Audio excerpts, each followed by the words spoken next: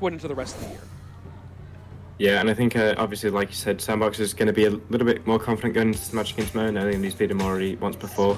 But if Mo wasn't enthusiastic enough about this competition, just because he wins so much anyway, losing Sandbox will definitely give him the motivation to really push for this duel win.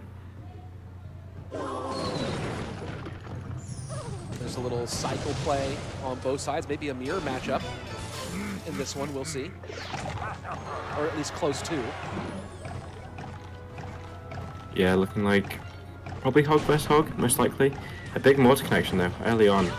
Mo's not going to be happy about that. He obviously didn't have the best cards to deal with it, unless he knows something I don't, which is probably true. But he'll probably get a Hog down behind this. A nice delivery there. That will definitely stymie a lot of this push, and guards are very good against this Hog Rider deck. Hog does get one shot. Musketeer not taken off the board. Log not available. Still going to have to find some other way, maybe Ice Spirit here to distract. And yes, he does. Yeah, and some good early damage here from Sandbox. I think the Archer Queen's going to be very good for Mo in this matchup. But then saying that too, the Mighty Miner, if he can perhaps predict like an Ice Spirit when it's on targeting a giant skeleton, that can be like a game-defining thing too. And we'll answer this question during the break here, but Bab's asking who else to consider S-tier players. We'll go ahead and bank that one to be discussed later. Question coming in from our Twitch viewers. Hog Rider down. Body block not going to work here. Sends the Hog to the outside. Log has to come out as well. Gives up the Hog shot, and that giant skeleton not going to help. The EQ does get the mortar off before a shot, but back to mortar one more time. Yeah, that's really good play from Sandbox here.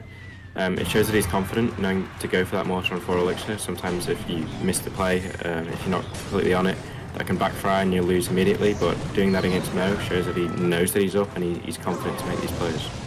And that whole exchange on the right was fascinating. The pre-guards to stop the bomb tower, but then the Hog to distract in the opposite direction. The EQ gets in, the Log gets in.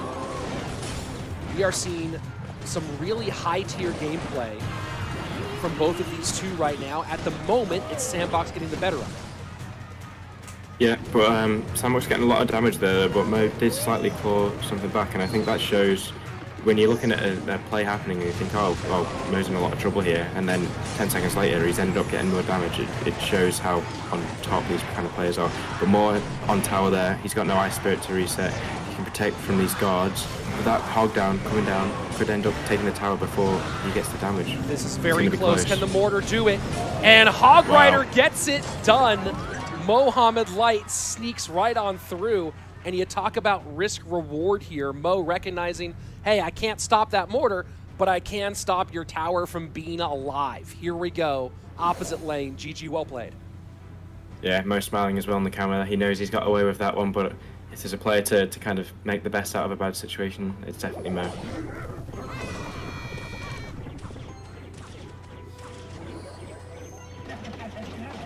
And Archer's being played here from Mo. We don't see that as much. It probably signals that it's a Mega Knight deck, but he could also be going with like a quick minor cycle too. Inferno Dragon played outside the range. NATO pulls it in, and that could be a real problem with a NATO, or with an E-Giant and the Brawler. Brawler handled, but E-Giant does a ton of damage. Healthy Mega Knight plus Prince opposite direction. How does Sandbox deal with this? Yeah, this is what's going to come down to. He either takes this push in one, or Sandbox gets a really nice defense off, but it looks pretty bad for Sandbox. Yeah, a very aggressive E-Giant there in a matchup where if you play slow, you've probably got the advantage, so Sandbox is not going to be too happy with that. But still, he can easily come back, playing slow, and getting back into this game. An early ability there, meaning the archers could come down safely, not have to worry about getting dashed on. And just phenomenal play here by Mohamed Light in game number 2, and at the moment in a really phenomenal position. So here's the question, SB, as Sandbox prepares for this next round. How much does Mohamed Light, at what point does Mohamed Light continue defending versus decide to just full send opposite lane expecting he's going to lose this tower on the right. And you see here, very close to losing it, and now Lightning will do it, so that might have been the conversation right there. Yeah, I think that answers it for you. I think he doesn't defend any more pushes, but he just knows that a Lightning's always got to come down, so as soon as that Lightning comes down, that's your signal to punish and get your damage back. Does he defend this and make him play the Lightning, or just let it go? I personally would, but he's not, so I think that's the better play.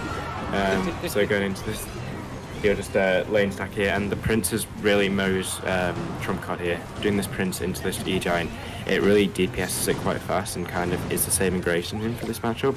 But this is slowly turning back into Sandbox's favour. Even though he's got 1800 damage, this is kind of Sandbox would have took this situation definitely, given what's happened early on in the game. So. And look at that, the E-Giant directly on top of the archers. That's a huge one here. Phoenix distracting, Lightning in. This is going to be a lot of damage here. Sandbox going to get himself right back into this and maybe even take the lead, and he does. Here we go. Sudden death overtime on its way. Keep in mind, folks, Pugins has match point right now. A win in this game sends Pugins to the grand final. Sandbox needs this one, and so far finding creative ways to stay alive.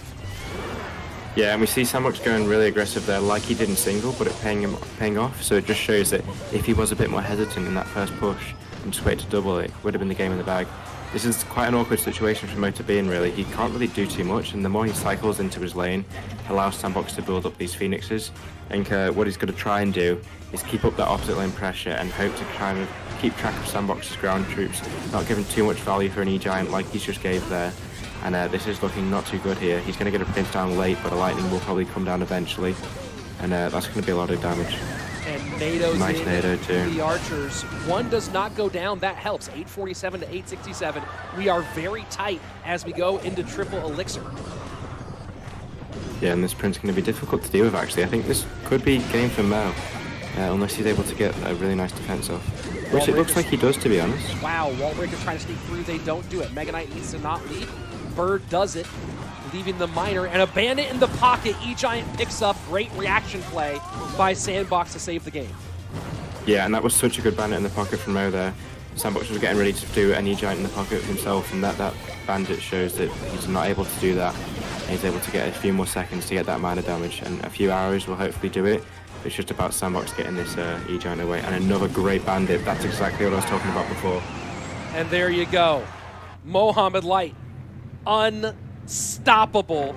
And we talk about it. This was, again, this is the second time we've had just a